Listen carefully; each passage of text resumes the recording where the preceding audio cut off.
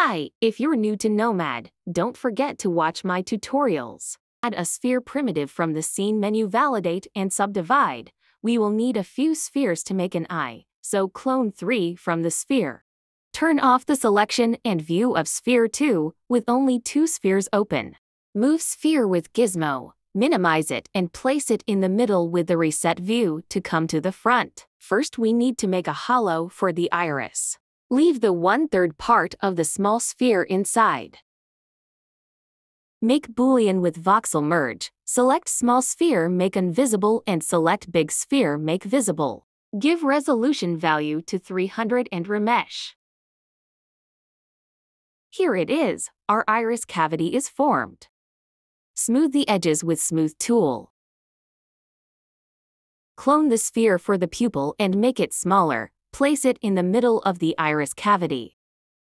Make small sphere select and invisible, big sphere select visible, and let's make pupil whole again with Boolean method.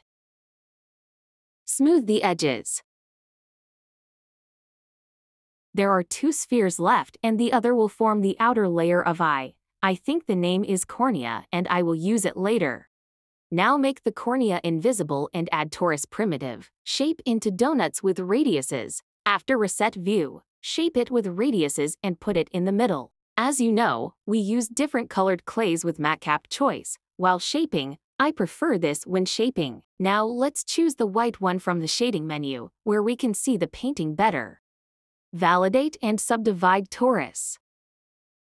Let's choose Paint tool and increase the intensity of painting from Painting menu. Open Symmetry menu, enable and give radial Y value 11. Select the circle at the bottom and paint the pupil hole to black. Open Stroke menu, select the alpha, make stroke type dynamic radius. From Stroke Painting menu, paint by dragging and selecting the blue color. Now let's choose the darker of this blue tone. Make radial Y 32. Change the alpha from Stroke menu and paint the outer part of the torus a dark color by dragging it towards the middle with the brush. Let's combine the 2 colors towards the middle using the Smudge tool, and colored the middle with the same method. This time, when using the Smudge tool, decrease the radius setting, drag outward and inward to give it a symmetrical shape. Let's give a little orange color in the middle, give the value of radial Y 12 from Symmetry menu and spread the orange color towards the middle. Let's paint the middle a little darker and make shapes by dragging in and out. Here you can shape the color you want. In fact, our eyes are almost finished because the most important thing is the shaping and coloring of the iris. Use that alpha that I created and choose Insert Pixels, it's only a line, and draw some lines on iris with stroke type, dot. If you want, you can create your own alpha. You can watch my video about the tutorial of making alpha. Now combine the colors with the Smudge tool. Let's choose the sphere we created earlier. PBR mode from the shading menu and from material menu choose reflection.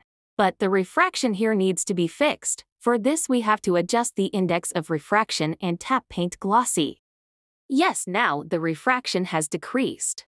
I decided to put a little more orange. Let me lower the symmetry setting and give it different shapes. There are many different colors of eyes. Some of them are blue, but there is a green, honey color in them. Now paint the back of the eye with light red. For this, let's increase the radial Z setting to the top and paint it symmetrically. Now let me add the alpha I created as a vein from the Stroke menu and put the veins in certain places with dynamic intensity. Let's choose the red color, turn off symmetry and increase the radius setting, put the veins in certain places. We created our eyes. Now you can light them with environments or add lights to your object. You can watch my lightning video about 3-point lightning. I'll come to the end of my video. If you want to learn more, please check out my other videos.